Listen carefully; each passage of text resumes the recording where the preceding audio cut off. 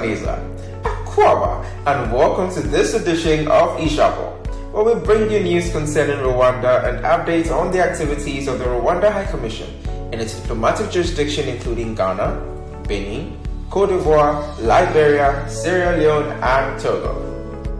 The High Commission was established as the first resident High Commission in Ghana in 2020, and in spite of the COVID challenge, was able to forge forward to some tangible results thanks to the visionary leadership and excellent relationship between our leaders, His Excellency Paul Kagame and his counterparts, not forgetting the warm relationship between the other various partners, including government, private sector, and civil society. Since then, the High Commission team, in partnership with both Rwandan government institutions and the government, private sector, civil society, and institutions in the countries under jurisdiction, have been able to focus on 3 areas and made the following achievements. 1. A partnership in business and trade.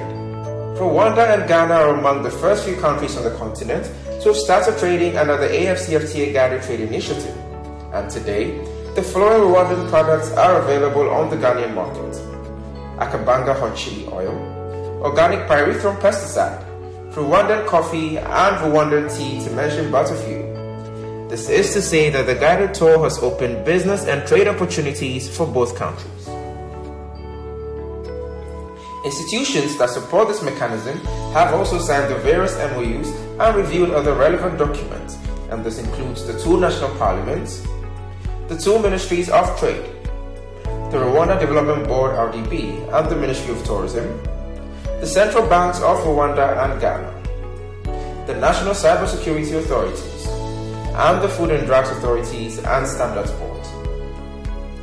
The High Commission also appreciates the continued cordial and warm relationship showcased by the high level of participation of the Rwandan community in our jurisdictions and our host countries in all its various activities and events, ranging from the National Day celebration in Kwibohora 28 to Umuganda, Heroes Day to Umuganura, and of course the trade mission.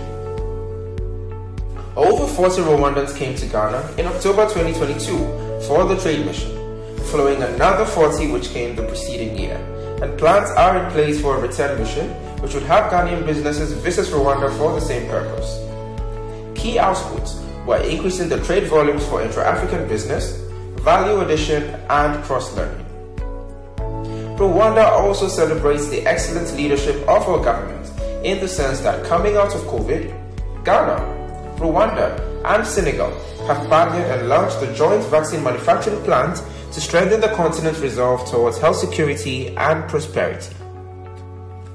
And in June last year, a delegation of over 150 private sector and public officials from Ghana and Sierra Leone were led by His Excellency Nana Akufo-Addo and His Excellency Julius Maada Bio to participate in CHOGM 2022 and the Maiden Commonwealth Business Forum held in Kigali. Since then, we have continued to work with them to explore ways in which we can invest and do more business together. Out of the Youth Connect Africa Summit held in Ghana in 2021 and the follow-up in Kigali last year, we do have a number of youth cooperatives and entrepreneurs such as Algorithm, Tap & Go, an IT consortium who have partnered in the space of IT, agriculture, fashion, and logistics and are now doing business between Ghana and Rwanda, and we plan to expand the circle to include the other countries under jurisdiction. And 2, a partnership in education. In the area of education, we are glad to note the increased collaboration and partnership between our main universities, University of Rwanda, Carnegie Mellon University Africa Campus, African Leadership University, Coventry University Africa Hub, and others in the jurisdiction, including the University of Ghana, Ashesi University, Kwame Nkrumah University of Science and Technology, among others. Around 50% of the Rwandan community in Ghana are students, and this represents a lot of potential for cross-learning. To this end, there have been some working visits between educational institutions in both countries to explore academic collaborations. And 3, our partnership in tourism.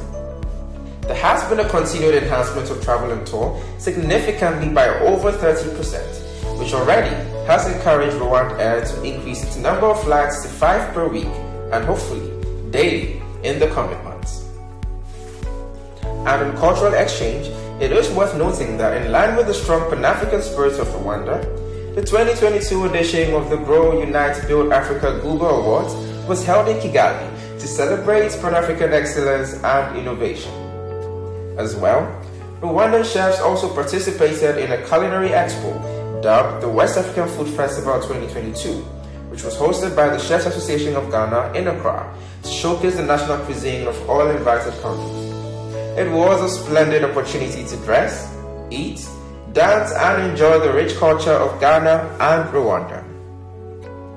On regional security, it is worth noting that on the 4th of July 2022, His Excellency Paul Kagame conferred Rwanda's National Order of Bravery on 2 retired Ghanaian generals for their selfless service during the 1994 genocide against the Tutsi. These are Major General Henry Kwame Anidoho and Major General Joseph Na Adenkron. They were accompanied to the award ceremony by senior officials of the Ghana Armed Forces. Rwanda was also invited to share its foreign policy on Africa's regional integration and security through a lecture at the Pan-African Ghana Armed Forces Senior Command and Staff College to a graduating class of over 40 military officials from close to 20 African countries. Rwanda and Ghana are among the major countries on the continent collaborating on the global peace and security agenda and remain committed to sharing best practices in promoting peace and security for all African countries. And on remembrance. Last year in Ghana, as we remembered and honored the memory of our loved ones that were lost in the 1994 genocide against the Tutsi, we do appreciate that we were with our 2 Ministers of Foreign Affairs, the Chief of Defense Staff of the Ghana Armed Forces and other senior officials of the Ghanaian military, heads of agencies, the diplomatic corps, and retired General Anidoho, not forgetting that at the right moment, he was acknowledged for his crucial role in preserving countless lives. Kwibuka 28 also served as a platform to make a strong call for all to fight against genocide ideology and its denial. Rwandan communities in Benin and Cote d'Ivoire similarly observed Kwibuka 28 in their respective countries. And so moving forward, we are confident that with the COVID pandemic being less restrictive, we are going to continue along the same line to make it easier for people to travel, access education, on-the-job training, trade, add value to our products, and make it safer for people to connect and do business within the countries under jurisdiction. And so on this note, we'd like to thank you for watching Ijabo. Kindly connect with us on Twitter, Instagram and Facebook at Rwanda in Ghana. And please, do share this with your network. Until next time, it's bye for now.